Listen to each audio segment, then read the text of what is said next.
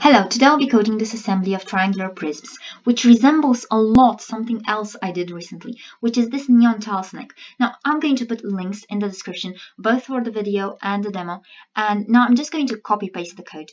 So, I'll just take the structure, copy-paste it, change the number of tiles to 26.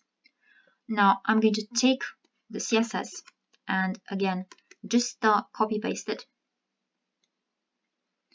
And start changing stuff.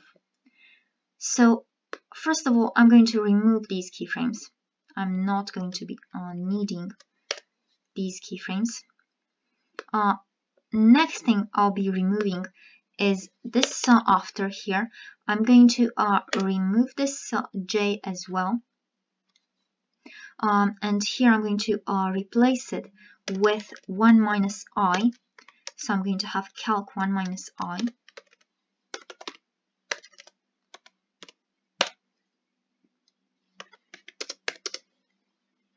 Okay, now the next thing that I'm going to do is set this I to 0. Okay, now for the final things, I'm going to remove these two rules. I'm not going to have any animation on the faces. I'm not going to have box shadow. Background, it's going to be current color. That should do it. Now for the faces, I'm done. Here I'm going to set a J, which is the loop index. This base, it's going to be something different. It's going to be a scale 3D, which is so I'm going to have a scale by a factor f along the horizontal directions, which are x and z, and it's going to be 1 along the vertical direction, which is y. So I'm going to have f1f. Okay, this one is going to be a linear animation, and it's going to be a rotation animation. Now next thing, I'm going to just take this. Here I'm going to set transform, and I'm going to use base. And I'm also going to have a rotation around the y-axis, the vertical axis. So rotate y, and it starts at 0 degrees. Now finally, I'm going to put this rotation here. I'm going to take this transform, and I'm going to put it here. So this rotation is going to be the central angle corresponding to one edge of the triangle. Oh, central base angle. Okay, whatever I call it. So I'm going to take this out of here. I'm going to take the animation and everything else from here. Don't need anything else. I'm going to take this after.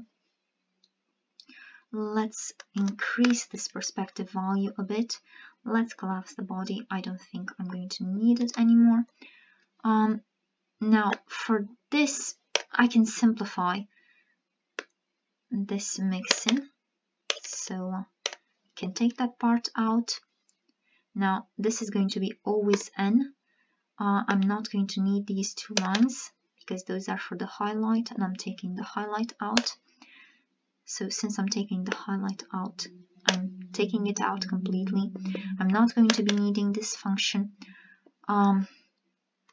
Same thing goes for a lot of stuff computed in here. I'm not going to need it.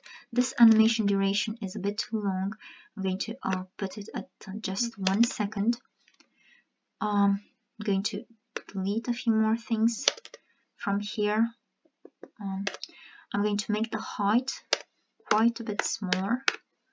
The base edge length, I'm going to make it bigger, something like this. I'm going to collapse this mixin. And one more thing I'm going to compute here. So this is going to be another constant, and this one is going to be half the number of tiles minus 1. So this helps me compute the position relative to the midpoint.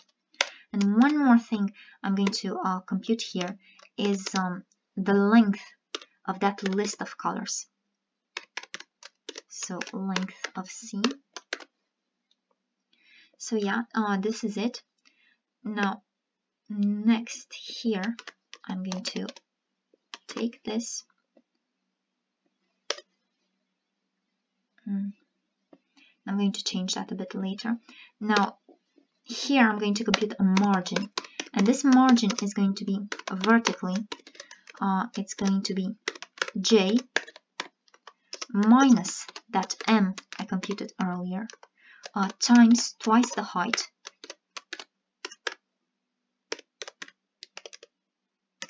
because I want to have a bit of space in between as well. So horizontally the margin is going to be 0. So I'm not doing anything. Oh, and everything appears in the upper side because I didn't change the number of tiles. Okay, now that I've done this, I'm going to do one more thing here. I'm going to go from 0, and here as well I'm going to go from 0. Now here I'm going to go to the number of colors, and I'm going to use this number of colors, n plus, and here I'm going to set color. It's the color in the list at the index I plus 1.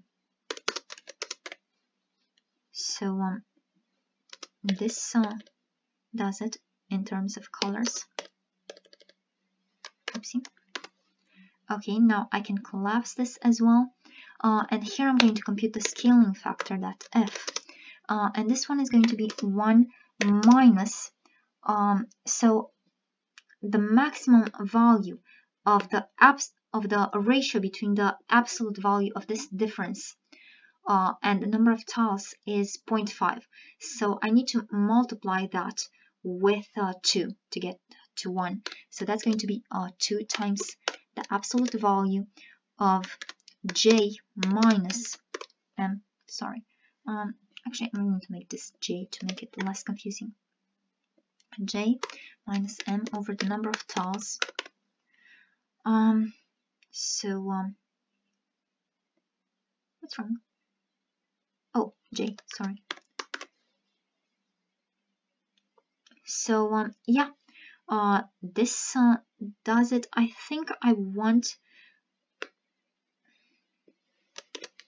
just a bit more exaggerated change.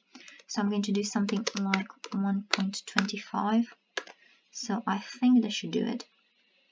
Okay, this looks better.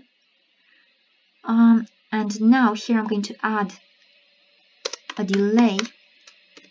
Okay, this is really making my fan go crazy. So this is going to be multiplied with twice the animation duration over the number of tiles.